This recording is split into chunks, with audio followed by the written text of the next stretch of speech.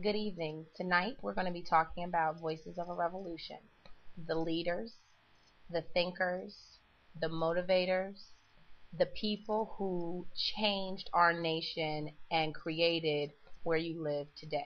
So go ahead and get out a sheet of paper. It should be in your English notebook notes. And this is the information you need to know. I'm going to go through the slides. You can stop, pause this, do whatever you need to do in between. You are responsible for all of this information on the slide. We will talk about it in class on tomorrow. This period of time was known as the Age of Enlightenment. We already know that through our study of the Puritans and the Puritan religion, that religion and government were linked, and they were joined in a way in which if there was a moral law that was violated, you had also broken a real state government law. When the Age of Enlightenment came, you saw that first real split and shift from religion being the motivation of everything to putting religion in its particular place and allowing science to think for itself. So as you look, the writers and thinkers of this time valued reason over faith. This is very key. So they weren't worried about the afterlife and whatever you did here that would take you to heaven. They believed instead in looking at the power of reason and science to further human progress. So the people of this time are those people who we can thank them for scientific inventions. This was that time when they no longer had to feel like they had to get permission from the church to experiment. Politics, politics, politics. It was the age of politics. Remember, the colonies, now 13 in measure, and there was a little bit portion of Canada that Britain also owned, were really all royal subjects of the Great Union, and that union was that of Britain. King George III was the king in which the United States separated from Britain. So here are the things that sparked the issue and the changes. There was the French Indian War, and you're going to study it in American history, so I'm not going to spend a lot of time on it, but you just need to know that when Britain went to war with France over Canada, basically what happened was wars cost a lot of money and there was a lot of debt. So King George and Parliament thought that they needed to create a way to end the debt. What way to do it? Let's tax those around us, including those in the colonies. And that leads you to the Stamp Act, the Townshend Act, the Tea Act, and the Coercive Act. And all the acts kind of matched together. First there was a Stamp Act, and there was a series of stamps placed on all kinds of goods, and when they placed a stamp on those goods, you had to pay extra tax. The colonists were angry and revolted because here was the thing.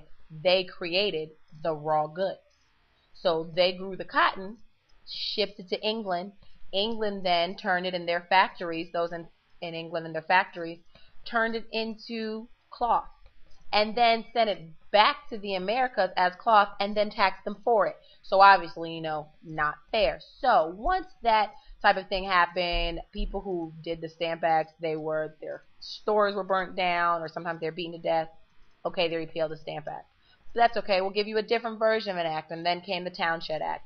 And with the Townshend Act came the fact that now we're going to tax tea and lead and paints and ink and iron, a whole lot of daily goods. And again, they're mad at the fact that you're taxing us without representation.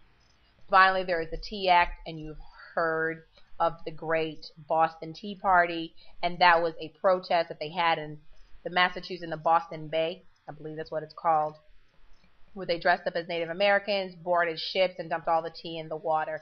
Well, that, of course, led to Britain being furious about it. That's fine. We'll get back at you. They dissolved the Massachusetts legislature and created what they call the Coercive Acts, in which the citizens of the colonies were not allowed to group together other than going to church to create political meetings and any kind of insurrection. So that kind of tells you now that the tension between the two countries was not happy, and that the colonists, not really thinking of independence, they were thinking of, we just want our rights. So now let's lead to the first united meeting. The First Continental Congress took place in Philadelphia in September of 1774. Remember, the Declaration of Independence was signed in 1776. With that, they were trying to figure out, let's create a document, let's create a petition in which we send to King George and we ask him to hear our issues and give us a chance. In the meantime, in between time, the information comes back to them that he doesn't listen to them and that they're being traitors. Meanwhile, in Massachusetts, and this is what's key, in Massachusetts, the British government actually had their soldiers there.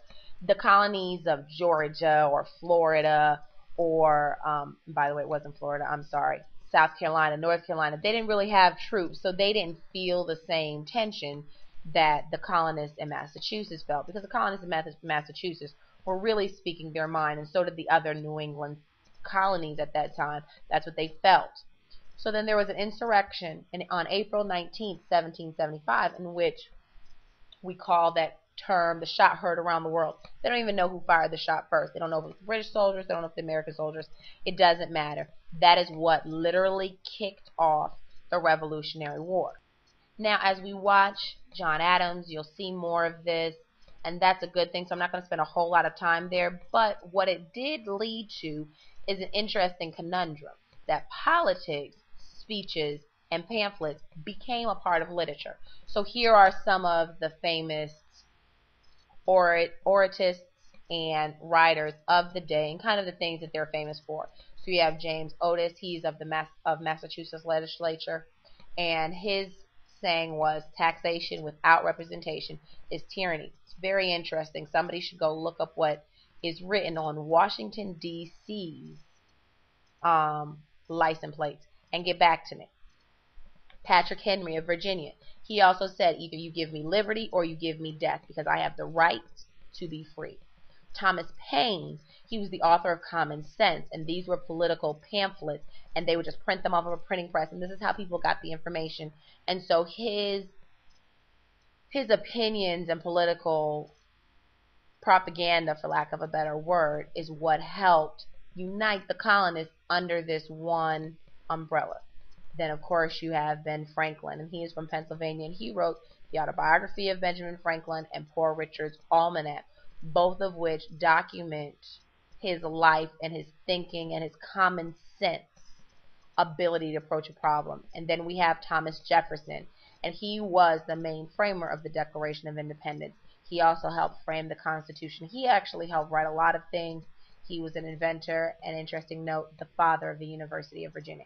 He actually willed the land that started the school, and he's such a really interesting person, and we're obviously going to talk about him again. So here's some more authors that we need to look at.